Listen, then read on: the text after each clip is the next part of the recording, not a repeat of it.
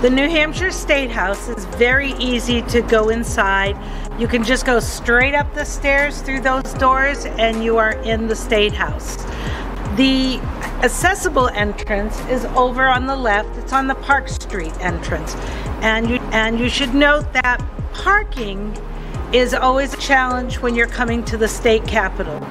I encourage people to arrive a little earlier to allow time to get yourself a space. If it's a particularly busy day, that will be more challenging than not. There are parking garages that you can visit and kiosks for the parking spaces along the building. We also highly recommend the parking app that can be found on the City of Concord's website. With the app, you can put in your time for your parking space, but if you're not comfortable with that, you can always utilize the kiosks, and they both take credit cards and cash.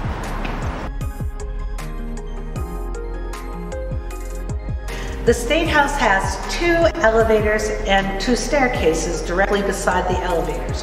When you see the north elevator, you know that you're going up on the Senate side of the State House. And if you're going to go to meet people outside the House chamber, I highly recommend using the south elevator on the other side. The gallery to the House is also located via the south elevator or stairs, whereas the gallery to the Senate is located over here by the north elevator. In the State House, there are actually 2 committee rooms that are typically only used by the Senate. They're much smaller than most of the committee rooms that you have over in the Legislative Office Building, but it's the same type of setup where the legislators sit towards the front. There is always a table in the center for the members of the public to come and testify. In the committee rooms, there's either tables outside the door or just inside the door where you can sign in and also pick up any materials that might be pertinent to the bill. The House Gallery is the largest gallery in the building. It seats nearly 200 people. So it's typical that you can always find your spot up in the House Gallery.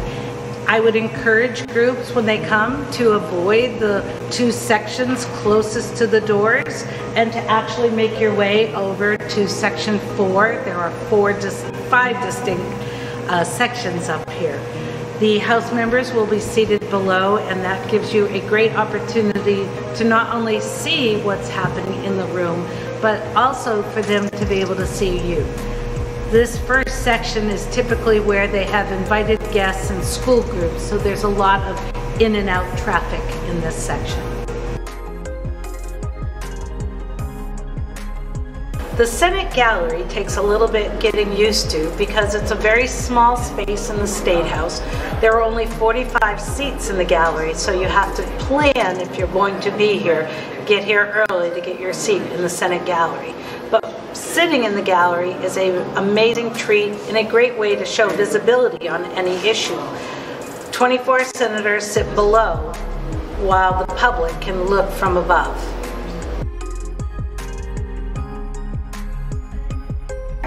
Often groups come to the State House during session days and want to hand written material to members of the House and or the Senate. And there you can always stand in the hallways. Just note that they both have areas that are asked to be legislators and staff only, and to never stand on staircases. It's not safe for you nor for them. Not the best way to reach out to your legislators, but the hallways are large and typically you can line the hallways and reach out to your local legislators. So the governor's office is located on the 2nd floor. It's in room 208. The hallways to the governor's office are often filled with people that are looking to make their message heard, as well as wait to go inside if there's an executive council meeting. But it is an open office. The reception is right through here.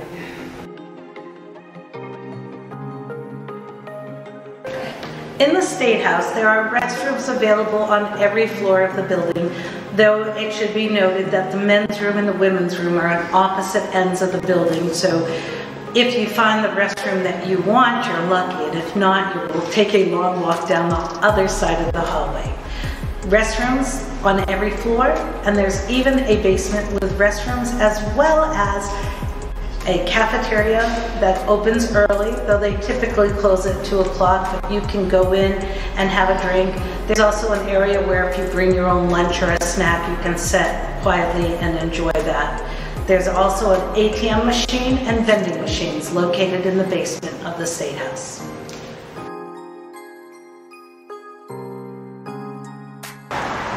New Hampshire's Legislative Office Building holds most of the public hearings that the legislators have during this time of session. And so you can access the building right through the front doors, and there is a ramp to the left if you need it, but it's a very easy, accessible building with elevators throughout.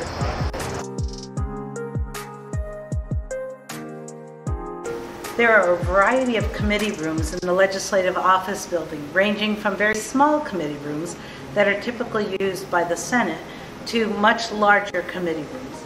This room we're in is one of the largest committee rooms in the building, and as you can see, the representatives have assigned seating facing the public, who will be seated on the other side of the room. The table here with the microphone is used by members of the public when they come in to testify. When you're coming to testify at a legislative hearing, there'll be a desk where you can sign in. You can let them know whether you're here to speak in favor or in opposition to a bill. You can also let them know if you're leaving written testimony.